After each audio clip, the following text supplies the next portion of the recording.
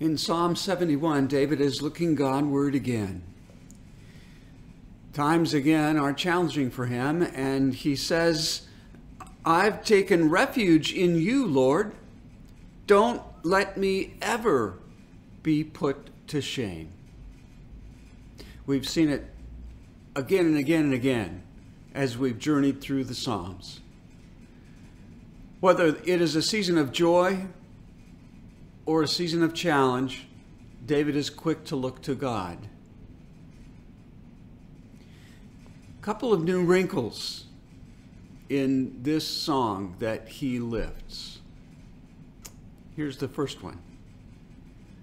I've become an example to many because you are my stronghold, my refuge, an example to others.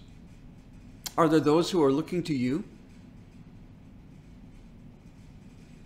Chances are, if yours is a life of looking to God, of finding strength and encouragement, of lifting praise, there are others who are looking to you. And this one, but me, I will always hope in you. But me, I will always hope in you. No day is too dark, no situation is too dire. I will always hope in you. Because of the experience of God's strength in those countless difficult days,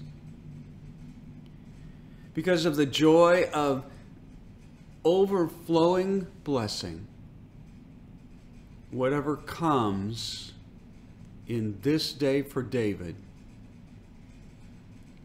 he will hope in God.